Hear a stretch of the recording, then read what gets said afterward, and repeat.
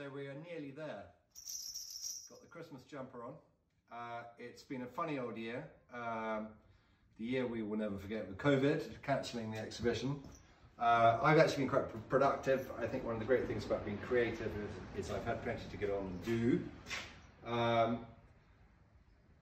Several sculptures here, several sculptures here. I sent the catalogue out late summer. We had a good response from the catalogue. Lots of sculptures have gone out for Christmas presents. Can't say what and to who.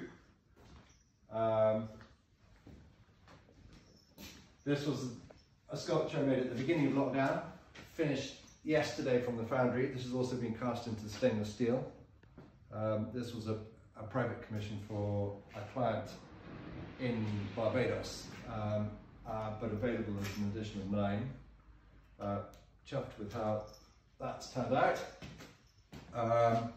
And then getting ready for next year, I've got a commission to do some small bulls, sort of in a sort of stock market style, bull and bear markets.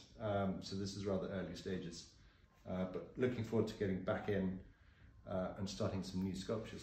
Have a good Christmas, everybody.